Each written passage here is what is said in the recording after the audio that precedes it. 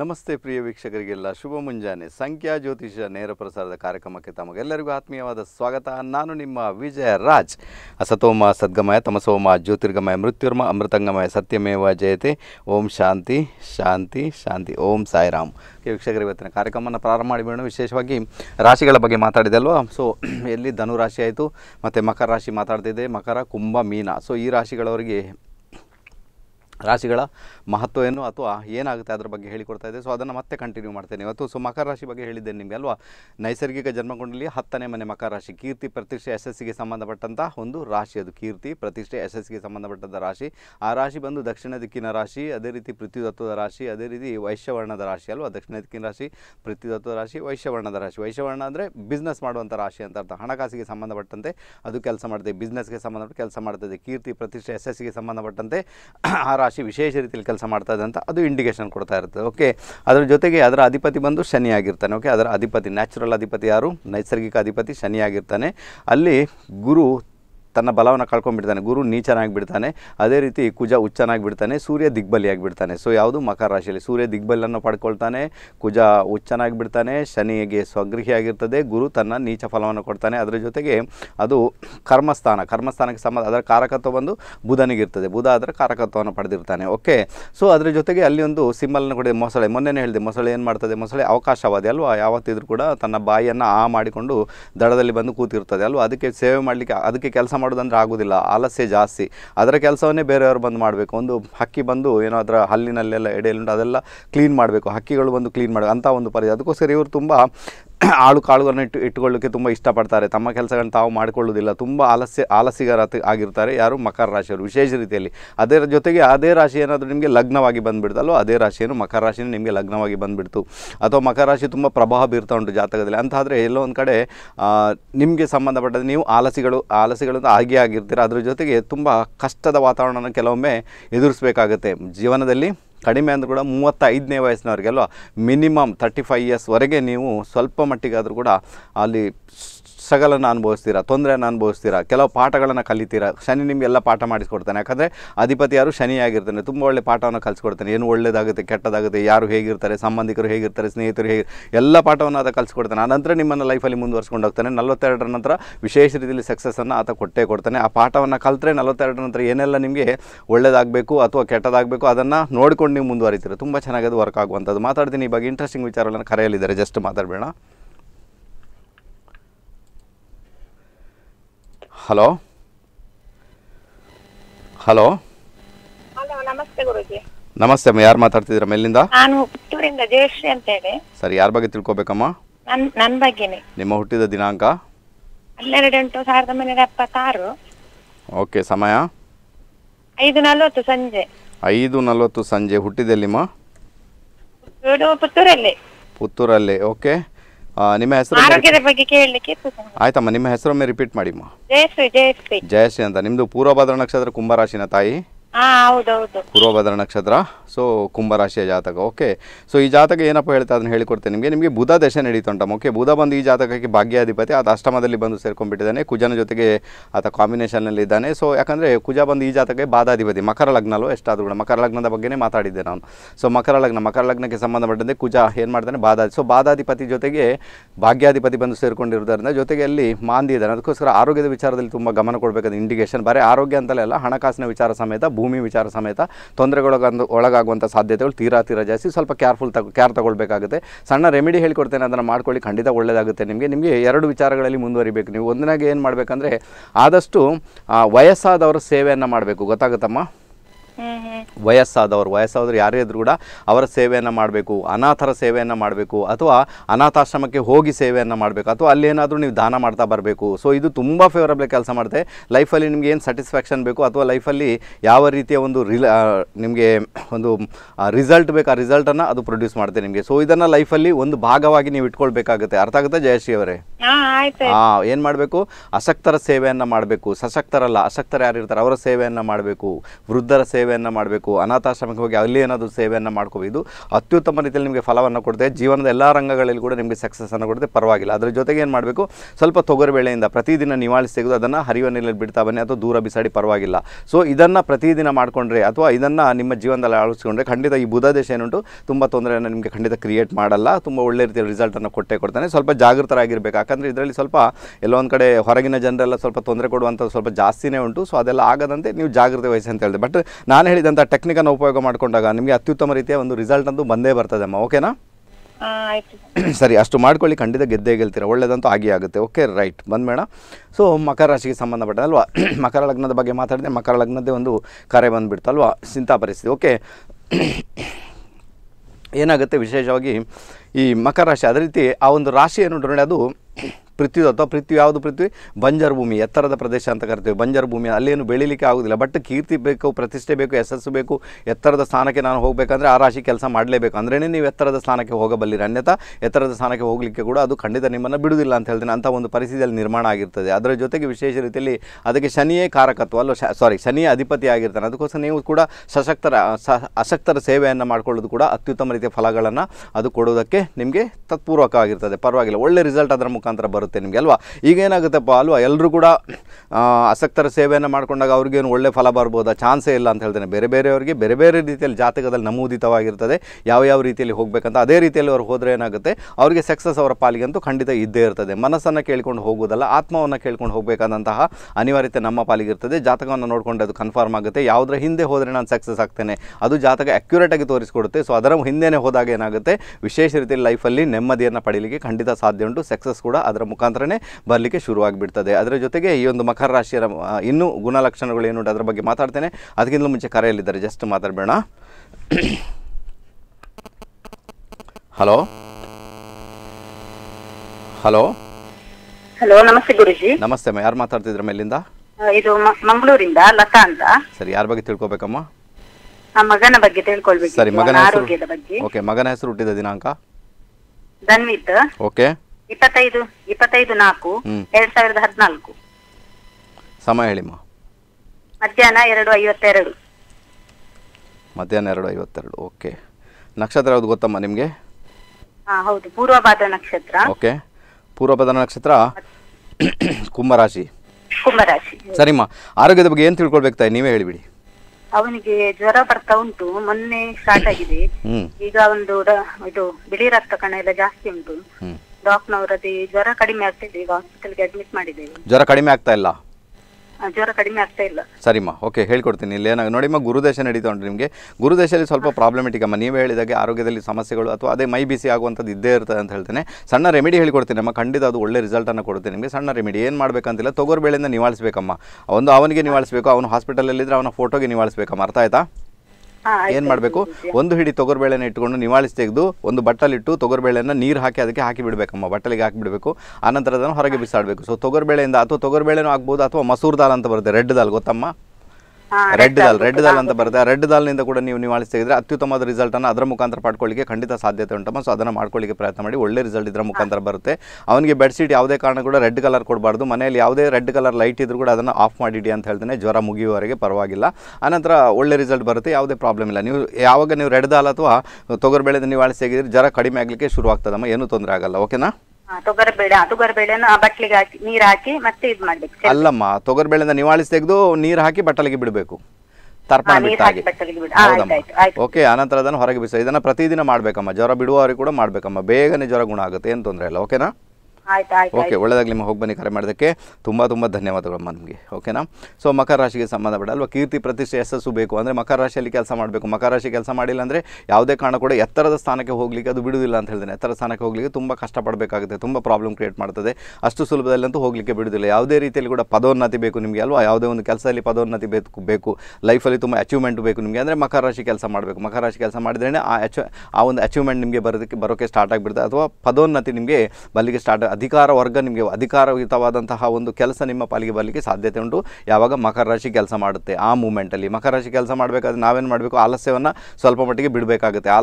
ಯಾಕಂದರೆ ಈ ರಾಶಿಯವರು, ಈ ಲಗ್ನದವರು ಅಥವಾ ಈ ರಾಶಿಯವರು ಅಥವಾ ಯಾರಿಗೆ ಮಕರ ರಾಶಿ ವಿಶೇಷ ರೀತಿ ಪ್ರಭಾವ ಬೀರುತ್ತೆ ಅವರಿಗೆಲ್ಲ ತುಂಬ ಆಲಸ್ಯನೇ, ಬೆಳಿಗ್ಗೆ ಏಳಲಿಕ್ಕೆ ಏನಾಗೋದಿಲ್ಲ ಅಂಥ ಒಂದು ಪರಿಸ್ಥಿತಿ ನಿರ್ಮಾಣ ಇದೆ. ಬಟ್ ಅದನ್ನು ನೀವು ಹೊಡೆದೋಡಿಸಿ ನೀವೇನಾದರೂ ಬೆಳಿಗ್ಗೆ ಬೇಗ ಏಳಲಿಕ್ಕೆ ಸ್ಟಾರ್ಟ್ ಮಾಡಿಬಿಡಿದ್ರೆ ಸಕ್ಸಸ್ ಆಗೋದ್ರಲ್ಲಿ ನಿಮ್ಮನ್ನು ಯಾರು ಕೂಡ ತಡೆಯುವ ಹಾಗಿಲ್ಲ, ನೀವು ಸಕ್ಸಸ್ ಅಂತೂ ಆಗಿ ಆಗ್ತೀರ. ತುಂಬ ಚೆನ್ನಾಗಿ ವರ್ಕ್ ಆಗುತ್ತೆ. ಬೆಳಿಗ್ಗೆ ವಾಕಿಂಗ್ ಮಾಡೋದು, ಬೆಳಿಗ್ಗೆ ಉದಾಸೀನವನ್ನು ಬಿಟ್ಟು ಬೇಗನೆ ಹೇಳುವಂಥ ಒಂದು ಪ್ರಮೇಯವನ್ನು ಬೆಳೆಸ್ಕೊಂಡಾಗ ಸಕ್ಸಸ್ ನೀವು 100% ಆಗಿ ಆಗ್ತೀರ. ಸೊ ಅದಕ್ಕೋಸ್ಕರ ಮಕರ ರಾಶಿ ಮಕರ ಲಗ್ನದವರು ಆಲಸ್ಯವನ್ನು ಬಿಡಬೇಕಾದಂತಹ ಅನಿವಾರ್ಯತೆ ಖಂಡಿತ ಉಂಟು. ಅದೇ ರೀತಿ ನಮ್ಮ ಕೆಲಸಗಳನ್ನ ಬೇರೆಯವರೇ ಮಾಡಬೇಕಲ್ಲ, ಮನೆಯಲ್ಲಿದ್ದರೆ ಸಣ್ಣದರಿಂದ ದೊಡ್ಡವರಿಗೆ ಒಂದು ಬಟಲ್ ತೊಳಿಲಿ ಕೂಡ ಆಗೋದಿಲ್ಲ ಅಂಥ ಪರಿಸ್ಥಿತಿ ಮಕರ ಲಗ್ನದವರು ಅಥವಾ ಮಕರ ರಾಶಿಯವ್ರಿಗೆ ಇರ್ತಾರೆ. ಯಾಕಂದರೆ ಅಷ್ಟು ಆಲಸ್ಯ ಇರ್ತದೆ ಅವರಿಗೆ. ಬಟ್ ಅವರ ಕೆಲಸ ಕಾರ್ಯಗಳನ್ನು ಅವರೇ ಮಾಡ್ಕೊಂಡಾಗ ಏನಾಗುತ್ತೆ, ಇನ್ನಷ್ಟು ಒಳ್ಳೆಯ ರಿಸಲ್ಟ್ ಅವರ ಪಾಲಿಗೆ ಬರಲಿಕ್ಕೆ ಸ್ಟಾರ್ಟ್ ಆಗಿಬಿಡ್ತದೆ. ತುಂಬ ಚೆನ್ನಾಗಿ ಅದು ವರ್ಕ್ ಆಗುತ್ತೆ. ಯಾವತ್ತು ನೋಡಿದ್ರು ಕೂಡ ಸ್ಕಿನ್ನಿಗೆ ಸಂಬಂಧಪಟ್ಟ ಪ್ರಾಬ್ಲಮ್ಸ್ ಅಥವಾ ಅವರಿಗೆ ಬೆನ್ನಿನಲ್ಲಿ ಏನೋ ಒಂದು ಕಜ್ಜಿ ಥರ ಬೀಳುವಂಥದ್ದು ಅವರಿಗೆ ಇದ್ದೇ ಇರ್ತದೆ. ಮಕರ ರಾಶಿ ಮಕರ ಲಗ್ನದವರಿಗೆ ಅಥವಾ ಮಕರ ರಾಶಿ ಯಾರಿಗೆ ಪ್ರಭಾವ ಬೀರ್ತಾ ಉಂಟು ಅವರಿಗೆಲ್ಲ. ಸೊ ಇದನ್ನು ಸ್ವಲ್ಪ ನೋಡ್ಕೊಳ್ಬೇಕಾದ ಅನಿವಾರ್ಯತೆ ಉಂಟು. ಅದರಲ್ಲೂ ಕೂಡ ಜಾತಕದಲ್ಲೆಲ್ಲ ಒಂದು ಕಡೆ ಬುಧ ಕೆಟ್ಟೋಗಿಬಿಟ್ಟಿದ್ದಾನೆ ಅಂತ ಆದರೂ ಕೂಡ ಜಾಸ್ತಿನೇ ಪ್ರಾಬ್ಲಮ್ ಕ್ರಿಯೇಟ್ ಆಗ್ಬೋದು. ರಾಹು ಕೆಟ್ಟೋದ್ರೂ ಕೂಡ ಜಾಸ್ತಿನೇ ಪ್ರಾಬ್ಲಮ್ ಕ್ರಿಯೇಟ್ ಆಗ್ಬೋದು. ಅದಕ್ಕೆ ಸಂಬಂಧಪಟ್ಟಂಥ ಪರಿಹಾರಗಳನ್ನು ಮಾಡಿದಾಗ ಏನಾಗುತ್ತೆ, ಅದು ಅತ್ಯುತ್ತಮ ರೀತಿಯಲ್ಲಿ ನಿಮಗೆ ವರ್ಕ್ ಆಗಲಿಕ್ಕೆ ಸ್ಟಾರ್ಟ್ ಆಗಿಬಿಟ್ಟು ತುಂಬ ಚೆನ್ನಾಗಿ ಅದು ವರ್ಕ್ ಆಗುತ್ತೆ. ಸೊ ಇದನ್ನೆಲ್ಲ ಪಾಲನೆ ಮಾಡಲಿಕ್ಕೆ ನೋಡಿಪ್ಪ ತುಂಬ ಚೆನ್ನಾಗಿದ್ದರೆ ಪರವಾಗಿಲ್ಲ. ಓಕೆನಾ. ನೆಕ್ಸ್ಟ್ ಬಂದ್ಬೇಡ ಕುಂಭರಾಶಿ ಮತ್ತು ಕುಂಭಲಗ್ನ ಅಲ್ವಾ.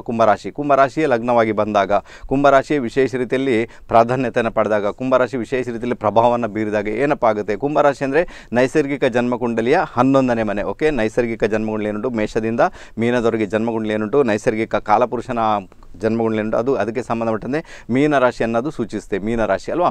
ಈ ಮೀನರಾಶಿಗೆ ಸಂಬಂಧಪಟ್ಟಂತೆ ವಿಶೇಷ ರೀತಿಯಲ್ಲಿ ಅದು ಲಾಭಸ್ಥಾನವನ್ನು ಸೂಚಿಸುತ್ತೆ ನಿಮಗೆ. ಯಾವುದು, ಕುಂಭರಾಶಿ ಲಾಭಸ್ಥಾನವನ್ನು ಸೂಚಿಸುತ್ತೆ. ಸೊ ಈ ಲಾಭಸ್ಥಾನವನ್ನು ಸೂಚಿಸುವಂಥ ಕುಂಭರಾಶಿ ಯಾರಿಗೆಲ್ಲ ಪ್ರಭಾವ ಬೀರ್ತಾ ಇರ್ತದೆ, ಅಥವಾ ಕುಂಭರಾಶಿನೇ ಲಗ್ನವಾಗಿ ಬಂದುಬಿಡ್ತು, ಕುಂಭರಾಶಿ ವಿಶೇಷ ರೀತಿ ಪ್ರಭಾವ ಬೀರ್ತಾ ಉಂಟು ಅಂತಾದರೆ, ಸೊ ಅವರು ತಮ್ಮ ಇಚ್ಛೆ ಪೂರ್ತಿ ಆಗುವ ತನಕ ಯಾವುದೇ ಕೆಲಸ ಕಾರ್ಯಗಳನ್ನು ನಿಲ್ಲಿಸುವುದಿಲ್ಲ. ಅಂಥ ಒಂದು ಛಲವಾದಿಗಳು, ಹಠವಾದಿಗಳಾಗಿರ್ತಾರೆ ಅವರು.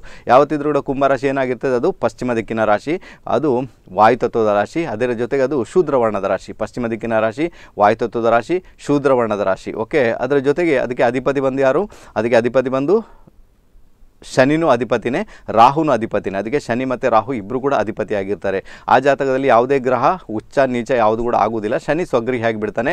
ಶನಿಯ ಮೂಲ ತ್ರಿಕೋನ ರಾಶಿ ಯಾವುದು, ಕುಂಭರಾಶಿ ಬಂದು ಶನಿಯ ಮೂಲ ತ್ರಿಕೋನ ರಾಶಿ. ಎಲ್ಲಾದರೂ ಜಾತಕದಲ್ಲಿ ಶನಿ ಕುಂಭರಾಶಿಯಲ್ಲಿದ್ದಾನೆ, ನಿಮಗೆ ಆತನ ಮೂಲ ತ್ರಿಕೋನ ರಾಶಿಯಲ್ಲಿದ್ದಾನೆ ಅಂತ ಅಂದರೆ ಲೈಫಲ್ಲಿ ತುಂಬ ಒಳ್ಳೆ ಅಚೀವ್ಮೆಂಟ್ ನಿಮ್ಮ ಪಾಲಿಗೆ ಬರುತ್ತೆ. ತುಂಬ ಒಳ್ಳೆ ರೀತಿಯಲ್ಲಿ ನೀವು ಕೆಲಸವನ್ನು ಮಾಡ್ತೀರಾ. ಎಲ್ಲ ರೀತಿಯಲ್ಲೂ ಕೂಡ ಸಕ್ಸಸ್ ನಿಮ್ಮ ಪಾಲಿಗೆ ಬರಲಿಕ್ಕೆ ಸ್ಟಾರ್ಟ್ ಆಗಿಬಿಡ್ತದೆ. ಕುಂಭರಾಶಿಯಲ್ಲಿ ಶನಿ ಇದ್ದಾಗ ವಿಶೇಷ ರೀತಿಯ ಪ್ರಭಾವವನ್ನು ಬೀರುವಂಥದ್ದು ಶನಿ.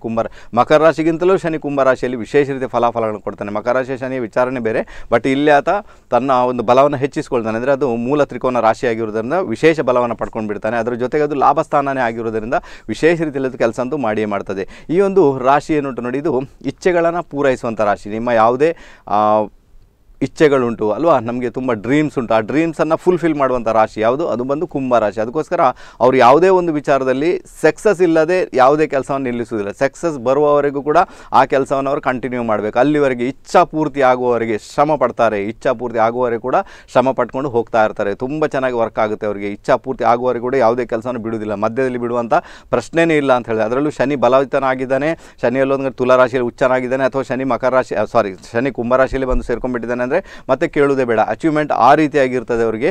ಯಾವುದೇ ಕಾರಣ ಕೂಡ ಬೆಳಿಗ್ಗೆ ಬೇಗ ಹೇಳ್ತಾರೆ, ಎಲ್ಲ ಕೆಲಸಗಳನ್ನ ಮಾಡ್ಕೊಳ್ತಾರೆ, ಅವರ ಕೆಲಸಗಳನ್ನ ಅವರೇ ಮಾಡ್ಕೊಳ್ತಾರೆ. ಎಲ್ಲ ರೀತಿಯಲ್ಲೂ ಕೂಡ ಅತ್ಯುತ್ತಮ ರೀತಿಯ ಫಲಾಫಲಗಳು ಅವರಿಗೆ ಬರಲಿಕ್ಕೆ ಸ್ಟಾರ್ಟ್ ಆಗಿಬಿಡುತ್ತೆ. ತುಂಬ ಚೆನ್ನಾಗಿ ವರ್ಕ್ ಆಗುವಂಥ. ಅದರ ಜೊತೆಗೆ ಆ ಒಂದು ಕುಂಭರಾಶಿಗೆ ಸಿಂಬಲನ್ನು ಕೊಟ್ಟಿದ್ದಾರೆ, ಕಳಶ. ಓಕೆ, ಆ ಕಳಶವನ್ನು ಕೊಟ್ಟಿದ್ದಾರೆ. ಆ್ಯಕ್ಚುಲಿ ಯಾವಾಗ ಕಳಶದ ಸಿಂಬಲನ್ನು ಕೊಟ್ಟಿದ್ದಾರೆ, ಈ ಕಳಶವನ್ನು ಸ್ವಲ್ಪ ನಾವು ಜಡ್ಜ್ ಮಾಡೋದು ಸ್ವಲ್ಪ ಕಷ್ಟ ಆಗುತ್ತೆ. ಯಾಕಂದರೆ ಕಳಶದ ಒಳಗೆ ಏನಿರ್ತದೆ ಅಂತ ಗೊತ್ತಿರೋದಿಲ್ಲ ಯಾರು ಕೂಡ. ಏನು ನೀರು ತುಂಬಿಸಿರ್ತಾರಾ, ಹೊಯ್ಗೆ ತುಂಬಿಸಿರ್ತಾರಾ, ಬಂಗಾರ ಹಾಕಿರ್ತಾರಾ, ಬೆಳ್ಳಿ ಹಾಕಿರ್ತಾರಾ, ಅಥವಾ ಖಾಲಿ ಬಿಟ್ಟಿದ್ದಾರೆ, ಒಂದು ಕೂಡ ಗೊತ್ತಿರೋದಿಲ್ಲ. ಅದೇ ರೀತಿ ಇವರನ್ನು ಕೂಡ ಜಡ್ಜ್ ಮಾಡೋದು ತುಂಬ ಸುಲಭ ಅಲ್ಲ.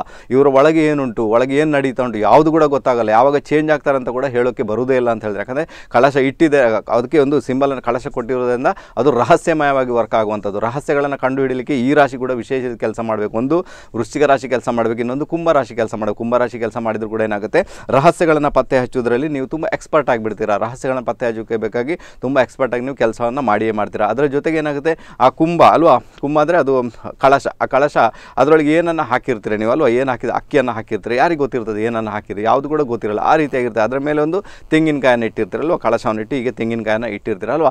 ಅದೇ ರೀತಿ ಇವರು ಕೂಡ ಅಷ್ಟೇ, ಇವ್ರಿಗೆ ಏನೆಲ್ಲ ಉಂಟು ಅದನ್ನೆಲ್ಲ ತುಂಬ ತೋರಿಸ್ಕೊಳ್ಳೋದಿಲ್ಲ, ಒಳಗಿಂದೊಳಗೆ ಇರ್ತದೆ ಎಲ್ಲವೂ ಕೂಡ ಅಲ್ವಾ. ಎಲ್ಲವೂ ಅವರಿಗೆ ಕೆಲವೊಮ್ಮೆ ಎಲ್ಲವೂ ಗೊತ್ತಿರ್ತದೆ, ಏನು ಗೊತ್ತಿಲ್ಲದವರಿಗೆ ನಟನೆ ಮಾಡ್ತಾರೆ, ನನಗೆ ಏನೂ ಗೊತ್ತಿಲ್ಲಪ್ಪ ಆ ರೀತಿಯಾಗಿ ನಟನೆ ಮಾಡ್ತಾರೆ ಇವರು. ಅಂದರೆ ಕಳಶ ಹೇಗಿರ್ತದೆ, ಎಲ್ಲ ಒಳಗಿರ್ತದೆ, ಏನೂ ಇಲ್ಲದಂತೆ ಅದು ಹೊರಗೆ ನಮಗೆ ತೋರಿ ಬರ್ತಾ ಇದೆ. ಅದೇ ರೀತಿ ಇವರ ಒಂದು ಆಟ್ರಿಬ್ಯೂಟ್ಸ್ ಕೂಡ ಅದೇ ರೀತಿಯಾಗಿರ್ತದೆ ಅಲ್ವಾ. ಸೊ ಅದೇ ರೀತಿ ಇವರು ಪ್ರತಿಯೊಂದು ಕೆಲಸ ಕಾರ್ಯಗಳು ಯಾವುದೇ ಒಂದು ಕೆಲಸವನ್ನು ಹಿಡಿದರೂ ಕೂಡ ಅದರಲ್ಲಿ ಸಕ್ಸಸ್ಸನ್ನು ಗಳಿಸುವವರಿಗೆ, ವಿಶ್ರಮಿಸುವವರು ಇವರಲ್ಲ. ತುಂಬಾ ಇವರು ಅದಕ್ಕೆ ಬೇಕಾಗಿ ಹಾರ್ಡ್ ವರ್ಕನ್ನು ಮಾಡತಕ್ಕಂತಹ ರಾಶಿನೇ ಯಾವುದು, ಕುಂಭರಾಶಿಯಾಗಿರ್ತದೆ. ಅದಕ್ಕೇನೆ ಯಾವಾಗ ಕುಂಭರಾಶಿ ಕೆಲಸ ಮಾಡುತ್ತೆ ಅಥವಾ ಜಾತಕದ 11ನೇ ಮನೆ ಅಲ್ವಾ ಕುಂಭರಾಶಿ ಕೆಲಸ ಮಾಡುವಾಗ ನಿಮ್ಮ ಇಚ್ಛೆಗಳು ಪೂರೈಕೆ ಆಗ್ತವೆ, ನಿಮ್ಮ ಇಚ್ಛೆಗಳು ಅದಕ್ಕೇನೆ ತುಂಬ ಜನ ಏನು ಮಾಡಿರ್ತಾರೆ, ಮನೆಯಲ್ಲಿ ದೇವರಿಗೆ ಕಳಶವನ್ನು ಇಟ್ಟಿರ್ತಾರೆ. ದೇವರಿಗೆ ಕಳಶವನ್ನು ಇಡುವಂತಹ ಒಂದು ತತ್ವ ಇದೇನೆ, ಯಾಕಂದರೆ ಕುಂಭರಾಶಿಗೆ ಕಳಶ ಉಂಟು, ಎಲ್ಲ ಇಚ್ಛೆಗಳು ಈಡೇರ್ಲಪ್ಪ ಎನ್ನುವ ಒಂದು ಉದ್ದೇಶವನ್ನು ಇಟ್ಟುಕೊಂಡು ಕಳಶವನ್ನು ಇಟ್ಕೊಳ್ಳಿಕ್ಕೆ ಪ್ರಯತ್ನ ಮಾಡ್ತಾರೆ. ಖಂಡಿತ ಇಡ್ಬೋದು, ಬೇಡ ಅಂತ ಹೇಳಲ್ಲ. ಬಟ್ ಯಾವಾಗ ಕೆಲವೊಂದು ಬಾರಿ ಏನಾಗುತ್ತೆ ಅಂದರೆ ಈ ಕುಂಭರಾಶಿನೇ ಹಾಳಾಗಿ ಹೋಗಿರ್ತದೆ, ಶನಿನೂ ಚೆನ್ನಾಗಿರಲ್ಲ, ರಾಹುನೂ ಚೆನ್ನಾಗಿರಲ್ಲ. ಇನ್ನು ಶನಿ ಮತ್ತು ರಾಹು ಎಲ್ಲೋ ಇದ್ಕೊಂಡು ಕುಂಭರಾಶಿಯನ್ನು ನೋಡ್ತಾ ಇರ್ತಾರೆ, ಅಥವಾ ಅಲ್ಲಿ ಕುಜ ಬಂದು ಸೇರ್ಕೊಂಡ್ಬಿಟ್ಟಿದ್ದಾನೆ ಅಂತಾದರೆ ಕಳಶ ಇಟ್ಟಾಗ ಕೂಡ ಪ್ರಾಬ್ಲಮ್ ಕ್ರಿಯೇಟ್ ಆಗುವಂಥ ಸಾಧ್ಯತೆಗಳು ತೀರಾ ಜಾಸ್ತಿ ಆಗಿಬಿಡ್ತವೆ. ಕುಂಭರಾಶಿ ಅಲ್ಲ, ಕುಂಭರಾಶಿ ವಿಶೇಷ ರೀತಿಯಲ್ಲಿ ವಾಯುತತ್ವದ ರಾಶಿ ಅದು.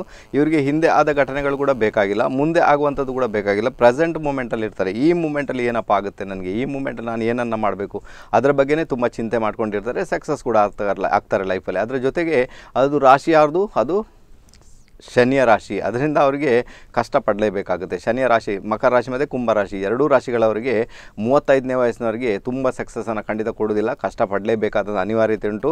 ಅದರ ಜೊತೆಗೆ ಈ ರಾಶಿ ನೋಡಿ, ಈ ಎರಡೂ ರಾಶಿ ಆಟ್ರಿಬ್ಯೂಟ್ಸ್ ಬೇರೆ ಬೇರೆ ಇರ್ತದೆ. ಇಚ್ಛೆಗಳನ್ನು ಪೂರೈಕೆ ಮಾಡಬೇಕು, ಕುಂಭರಾಶಿನೇ ಕೆಲಸ ಮಾಡಬೇಕು.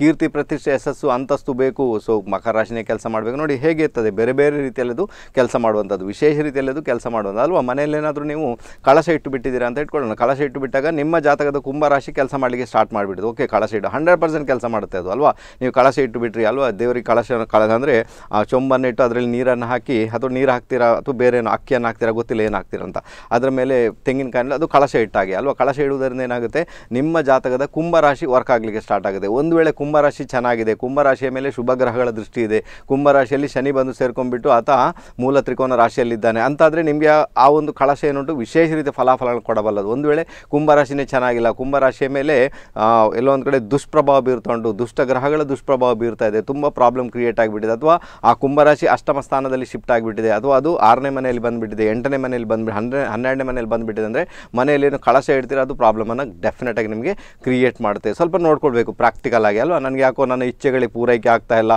ನಾನು ಏನೇ ಎಣಿಸಿದ್ರು ನನ್ನ ಕೆಲಸ ಕಾರ್ಯ ಆಗ್ತಾ ಇಲ್ಲ, ಸೊ ಮನೆಯಲ್ಲಿ ನೋಡ್ಕೊಳ್ಳಿ ಕಳಶ ಇಟ್ಟಿದ್ದೀರಾ ಅಂತ. ಒಂದು ವೇಳೆ ಅದನ್ನು ತೆಗೆದ ನಂತರ ನಿಮ್ಮ ಇಚ್ಛೆಗಳ ಪೂರೈಕೆ ಆಗ್ಬೋದು ಅಂತ ಹೇಳಿದೆ. ಅನ್ಯथा ಕೆಲವೊಮ್ಮೆ ನೆಗೆಟಿವ್ ಬರುವಂಥ ಸಾಧ್ಯತೆಗಳು ತುಂಬ ಅದಕ್ಕೋಸ್ಕರ ಏನೇ ಮಾಡುವಾಗ ಕೂಡ ತುಂಬ ಜಾಗೃತರಾಗಿರಬೇಕು. ಸ್ವಲ್ಪ ಜ್ಯೋತಿಷದ ನಾಲೆಜ್ ಇದ್ದರೆ ನೀವು ಇದನ್ನೆಲ್ಲ ಮಾಡ್ಕೊಳ್ಳಿಕ್ಕೆ ಸಾಧ್ಯ ಉಂಟು, ಅನ್ಯथा ಆಗೋದಿಲ್ಲ. ಮನೆಯಲ್ಲಿ ಏನಾದರೂ ಒಂದು ನೀವು ಈ ಕುರಿಯ ಚಿತ್ರ ಅಲ್ವಾ, ಕುರಿಯ ಚಿತ್ರ, ಮೇಕೆಯ ಚಿತ್ರವನ್ನು ಹಾಕಿದರೂ ಕೂಡ ಏನಾಗುತ್ತೆ, ಅಲ್ಲಿ ಮೇಷರಾಶಿ ಆಕ್ಟಿವೇಟ್ ಆಗಿಬಿಡ್ತದೆ, ಮೇಷರಾಶಿ ತನ್ನ ಕೆಲಸವನ್ನು ಆರಂಭ ಮಾಡಿಬಿಡ್ತದೆ. ವಿಶೇಷ ರೀತಿಯಲ್ಲಿ ಮೇಷರಾಶಿ ಚೆನ್ನಾಗಿದ್ದರೆ ಆ ಚಿತ್ರ ಒಳ್ಳೆ ರಿಸಲ್ಟನ್ನು ಕೊಡ್ಬೋದು, ಇಲ್ಲಾಂದರೆ ಅದು ಕೂಡ ನಿಮಗೆ ನೆಗೆಟಿವ್ ಫಲವನ್ನು ಕೊಡುವಂಥ ಸಾಧ್ಯತೆಗಳು ತುಂಬ ಜಾಸ್ತಿ ಅಂತ ಹೇಳಿದ್ದೀನಿ. ಕೆಲವರೆಲ್ಲ ಈ ಕಂಬಳದ ಚಿತ್ರವನ್ನೆಲ್ಲ ಹಾಕ್ಕೊಂಡಿದ್ದಾರೆ, ತಪ್ಪು ಅಂತ ನಾನು ಹೇಳೋದಿಲ್ಲ. ಬಟ್ ನಿಮ್ಮ ಜಾತಕದಲ್ಲಿ ವೃಷಭ ರಾಶಿ ಚೆನ್ನಾಗಿಲ್ಲ ಅಂದರೆ ಕಂಬಳದ ಚಿತ್ರವನ್ನು ಹಾಕ್ಕೊಂಡದ್ದು ಏನಿರ್ತದೆ ನೋಡಿ, ಅದು ವಿಪರೀತ ಪ್ರಾಬ್ಲಮನ್ನು ಕ್ರಿಯೇಟ್ ಮಾಡಬಲ್ಲದು. ಹಣಕಾಸಿಗೆ ಸಂಬಂಧಪಟ್ಟಂತೆ ವಿಶೇಷ ರೀತಿಯ ತೊಂದರೆಗಳನ್ನು ಅದು ಕ್ರಿಯೇಟ್ ಮಾಡಬಲ್ಲದು. ಕಂಬಳದ ಚಿತ್ರವನ್ನು ನೀವು ಹಾಕ್ಕೊಂಡಾಗ ತುಂಬ ಜಾಗ್ರತೆ ಮಾಡಬೇಕಾಗುತ್ತೆ. ಅದು ಸುಲಭ ಅಂತೂ ಖಂಡಿತ ಅಲ್ಲ, ಎಲ್ಲವನ್ನು ಕೂಡ ಜಡ್ಜ್ ಅಲ್ವಾ. ವಾಸ್ತು ಅಂದರೆ ಏನು, ವಾಸ್ತು ಅಂದರೆ ಇದೆ, ನೀವೆಲ್ಲಿ ಏನೇನು ಇಟ್ಟಿದ್ದೀರಾ, ಯಾವ ಚಿತ್ರಗಳನ್ನು ಹಾಕ್ಕೊಂಡಿದ್ದೀರಾ, ಏನು ಮಾಡ್ತೀರಾ, ಯಾವ ಝೋನಲ್ಲಿ ಯಾವ ಆಟ್ರಿಬ್ಯೂಟ್ಸನ್ನು ಇಟ್ಕೊಂಡಿದ್ದೀರಾ, ಯಾವ ಝೋನಲ್ಲಿ ಏನು ಕೆಲಸವನ್ನು ಮಾಡಿ, ಇದರ ಮೇಲಿಂದಲೇ ವಾಸ್ತು ಪ್ರಿಪೇರ್ ಆಗ. ಬರೀ 4 ದಿಕ್ಕು ಅಲ್ಲ, ಈಶಾನ್ಯ, ಆಗ್ನೇಯ, ನೈಋತ್ಯ, ವಾಯು ಅಂತ ಬರೀ 4 ದಿಕ್ಕಲ್ಲ. ಇದನ್ನೆಲ್ಲವನ್ನು ಕೂಡ ನೀವು ಸರಿಯಾದ ರೀತಿಯಲ್ಲಿ ತಿಳ್ಕೊಳ್ಳಿಕ್ಕೆ ಸಮರ್ಥರಿದ್ದರೆ ಡೆಫಿನೆಟ್ ಆಗಿ ನಿಮ್ಮ ಒಂದು ವಾಸ್ತು ಕೂಡ ಕೆಲಸ ಮಾಡ್ತದೆ, ನೀವು ಕೂಡ ಸಕ್ಸಸ್ ಆಗ್ತೀರ, ತುಂಬ ಚೆನ್ನಾಗಿ ವರ್ಕ್ ಆಗುವಂಥ. ಓಕೆ, ನಾನು ಮಾತಾಡ್ತೀನಿ. ಈ ಬಗ್ಗೆ ಇಂಟ್ರೆಸ್ಟಿಂಗ್ ವಿಚಾರಗಳನ್ನು ಕರೆಯಲಿದ್ದಾರೆ, ಜಸ್ಟ್ ಮಾತಾಡಬೇಡ. ಹಲೋ ನಮಸ್ತೆ ಗುರುಜಿ. ನಮಸ್ತೆ ಅಮ್ಮ. ಹಾಂ, ರೇಖಾ ಅಂತ ಹೇಳಿ. ಸರಿ, ಯಾರ ಬಗ್ಗೆ ತಿಳ್ಕೊಬೇಕಮ್ಮ? ನನ್ನ ಗಂಡನ ದೊಡ್ಡಮ್ಮನ ಮಗನ ಬಗ್ಗೆ ತಿಳ್ಬೇಕು. ಏನಮ್ಮ, ಗಂಡನ ದೊಡ್ಡಮ್ಮನ ಮಗ ಅವ್ರು ಇಲ್ವಮ್ಮ ಯಾರು ಕೂಡ? ಹೌದು. ಅವ್ರು ಯಾರು ಇಲ್ವಮ್ಮ ಪ್ರಶ್ನೆ ಮಾಡುವವರು? ಅವರು ಬಾಂಬೆಲಿ ಇರುದು ಸರ್. ಓಕೆ, ಸರಿಮ್ಮ. ಅವರ ಹೆಸರು ಮತ್ತು ಹುಟ್ಟಿದ ದಿನಾಂಕ ಹೇಳಿಮ್ಮ. 22/1986. ಅಲ್ಲ, ಬಾಂಬೆಯಿಂದ ಆದ್ರೂ ಕೂಡ ಕಾಲ್ ಬರ್ತದೆ ಇಲ್ಲಿಗೆ, ಪರವಾಗಿಲ್ಲ. ಅವರಿಗೆ ಅಂದ್ರೆ ಕನ್ನಡ ಮಾತಾಡ್ಬೇಕು. ಅಲ್ಲ, ಹಿಂದಿಯಲ್ಲಿ ಮಾತಾಡ್ತೇನೆ ನಾನು, ಪರವಾಗಿಲ್ಲ. ನನಗೆ ಹಿಂದಿನೂ ಬರುತ್ತೆ. ನೀವು ಅವ್ರಿಗೆ ನಂಬರನ್ನು ಕೊಟ್ಟರೆ ನಾನು ಹಿಂದಿಯಲ್ಲಿ ಕೂಡ ಮಾತಾಡಬಲ್ಲೆ, ಪರವಾಗಿಲ್ಲ. ಓಕೆನಾ? ನನಗೆ ಈ ಕನ್ನಡ ಹಿಂದಿಯೆಲ್ಲ ಓಕೆ, ಮತ್ತು ಇಂಗ್ಲೀಷ್, ಗುಜರಾತಿ, ಮರಾಠಿ, ತೆಲುಗು, ತಮಿಳ್ ಇದು ಯಾವುದು ಬರೋದಿಲ್ಲಮ್ಮ. ಓಕೆನಾ? ಸರಿಮ್ಮ. ಅವರ ಹುಟ್ಟಿದ ದಿನ ಸಮಯ ಹೇಳಿಮ್ಮ. ಹುಟ್ಟಿದ ಸಮಯ 9 ಗಂಟೆ ಬೆಳಿಗ್ಗೆ. 9 ಗಂಟೆ. ಓಕೆ. ಹುಟ್ಟಿದೆಲ್ಲಿಮ್ಮ? ಹುಟ್ಟಿದಲ್ಲಿ ಬಾಂಬೆಯಲ್ಲಿ ಹುಟ್ಟಿದ್ದು. ಓಕೆ. ಮಹಾರಾಷ್ಟ್ರ. ಆಯ್ತಮ್ಮ, ನೋಡ್ತೇನೆ ಜಾತಕ ಏನುಂಟು ನೋಡೋಣ. ಇವರ ಹೆಸರೇನಮ್ಮ ಹೇಳಿ? ಕರಣ. ಕರಣ್. ಓಕೆ. ಹರಿದ್ರ ನಕ್ಷತ್ರ, ಮಿಥುನ ರಾಶಿ ಜಾತಕಮ್ಮ, ಸರಿನಾ ಅದು? ಇವ್ರಿಗೆ ಏನಾಗುತ್ತೆ, ಶನಿ ದಶೆ ನಡೀತಾ ಉಂಟಮ್ಮ ಈಗ. ಶನಿ ದಶೆ ಎಲ್ಲಿ ಒಳ್ಳೇದು ಮಾಡ್ತೇನೆ. ಶನಿ ಕುಜನ್ ಜೊತೆ ಕಾಂಬಿನೇಷನಲ್ಲಿ ಇದ್ದ. ನಮ್ಮ ಅಂಗಾರಕ ದೋಷ ಉಂಟು ಇವರಿಗೆ. ಕಾರ್ಯಕ್ಷೇತ್ರದಲ್ಲಿ ಬಾರಿಗೂ ತೊಂದರೆ ಆಗುತ್ತೆ, ಬಾರಿಗೂ ಮೋಸ ಹೋಗ್ತಾರಂತ ಇಂಡಿಕೇಶನ್ ಉಂಟಮ್ಮ. ಕೆಲಸ ಮಾಡಲಿಕ್ಕೆ ಅವರನ್ನು ಬಿಡುವುದಿಲ್ಲ. ಅವರು ಅಲ್ಲಿದ್ದ ಜನರೇ ಅವರಿಗೆ ತೊಂದರೆಯನ್ನು ಕ್ರಿಯೇಟ್ ಮಾಡಿರ್ತಾರಮ್ಮ. ನಿಮಗೆ ಗೊತ್ತೋ ಇಲ್ಲೋ ಗೊತ್ತಿಲ್ಲ ನನಗೆ. ಸರಿಮ್ಮ. ಸೊ ಏನಪ್ಪ ಮಾಡಬೇಕು ಇದಕ್ಕೆ ಅಲ್ವಾ? ಅದರಲ್ಲಿ ಕೂಡ ಶನಿಯಲ್ಲೀಗ ಶುಕ್ರ ಭುಕ್ತಿ ನಡೀತಾ ಉಂಟು. ಶುಕ್ರ ಭುಕ್ತಿ ಕೂಡ ಒಳ್ಳೆ ರಿಸಲ್ಟನ್ನು ಪ್ರೊಡ್ಯೂಸ್ ಮಾಡ್ತಾ ಇಲ್ಲಮ್ಮ, ತೊಂದರೆನೇ ಕ್ರಿಯೇಟ್ ಮಾಡ್ತಾನೆ ಆತ ಕೂಡ. ಎಲ್ಲೋ ಸ್ವಲ್ಪ ರಿಸಲ್ಟ್ ಓಕೆ ಪರವಾಗಿಲ್ಲ, ಬಟ್ ಲಾಸ್ಟಿಗೆ ಕೊನೆಯದಾಗುವಾಗ ಎಲ್ಲವನ್ನು ಕೂಡ ಕಳ್ಕೊಳ್ಬೇಕು ಅಂತ ಇಂಡಿಕೇಶನ್ ಉಂಟು ಜಾತಕದಲ್ಲಿ. ಸಣ್ಣ ರೆಮಿಡಿ ಹೇಳ್ಕೊಡ್ತೇನೆ, ಅದನ್ನು ಮಾಡಲಿಕ್ಕೆ ಹೇಳಿ ಅವರಿಗೆ ತುಂಬ ಚೆನ್ನಾಗಿ ಅವ್ರಿಗೆ ವರ್ಕ್ ಆಗ್ಬೋದು. ಅವರಿಗೆ ಶನಿ ದಶೆನೇ ನಡೆಯುವುದರಿಂದ, ಶನಿ ಕುಜನ್ ಜೊತೆ ಇರುವುದರಿಂದ ಅವ್ರು ಏನು ಮಾಡಬೇಕು, ಪ್ರತಿ ಶನಿವಾರ ದಿವಸ ಆಂಜನೇಯನ ಟೆಂಪಲ್ಗೆ ಹೋಗಿ ಅಲ್ಲಿ 8 ರೂಪಾಯಿ, 1 ರೂಪಾಯಿ 8 ಕಾಯಿನನ್ನು ಇಟ್ಟು ಬರ್ಲಿಕ್ಕೆ ಹೇಳಿಮ್ಮ.